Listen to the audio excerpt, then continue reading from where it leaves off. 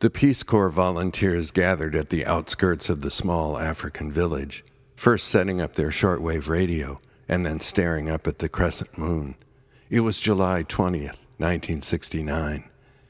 The villagers were used to unusual activities on the part of their American guests, but this was something new.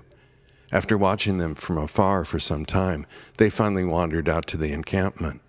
"Is everything all right?" they asked.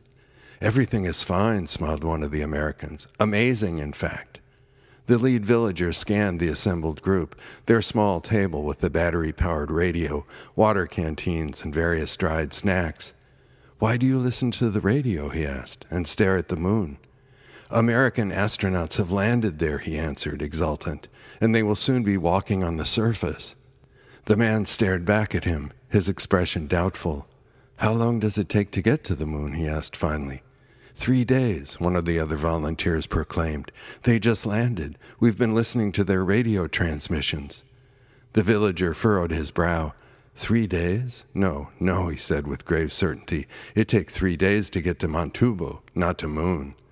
The other villagers agreed, shaking their heads in disbelief. The two groups stared back at one another. "That's right," said one of the Americans finally. "You're correct. It does." A lone fire flickered in the distance. Silver light painted the grasslands, seeming to go on forever, until finally melting into a vast field of stars.